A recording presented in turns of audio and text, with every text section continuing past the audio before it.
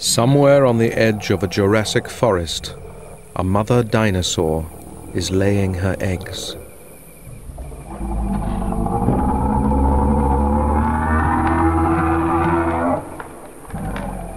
She is a 25-ton Diplodocus.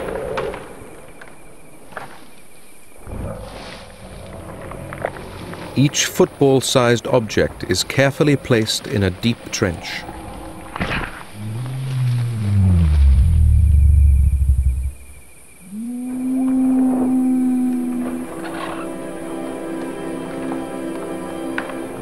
Tenderly she buries her clutch and then abandons them to their fate.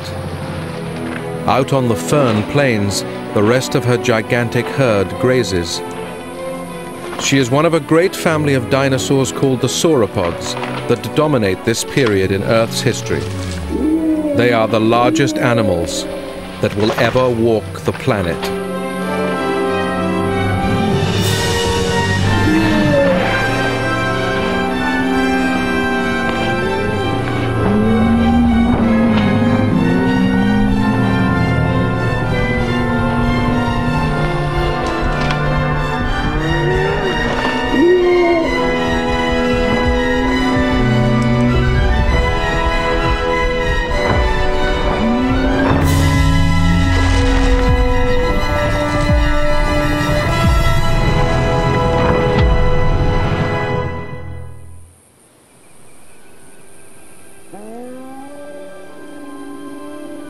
This is the Jurassic period, and the giant continent of Pangaea that used to stretch from pole to pole is now breaking up.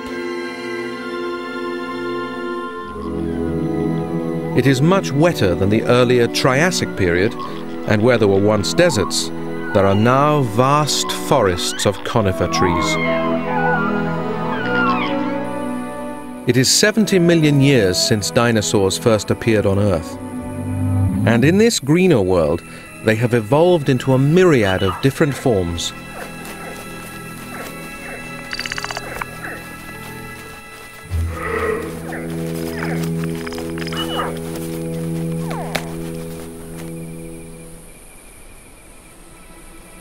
Three months ago, a mother Diplodocus laid 100 eggs in this clearing on the edge of the forest.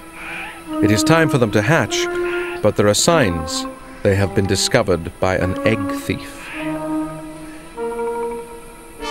The culprit is an Ornitholestes, a 2-meter-long carnivore that is closely related to the dinosaurs that will evolve into birds.